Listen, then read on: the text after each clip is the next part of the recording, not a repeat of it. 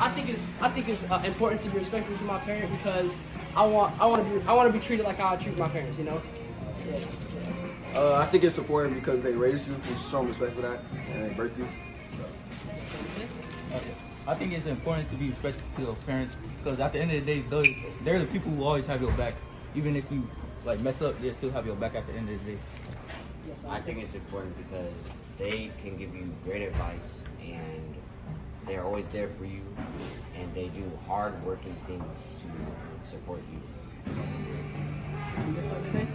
I think it's important because they're there for you and they take care of you, and it's just they're your parents. All right, and these young men just got their meals paid for by Children at Play. Thank you. Thank you.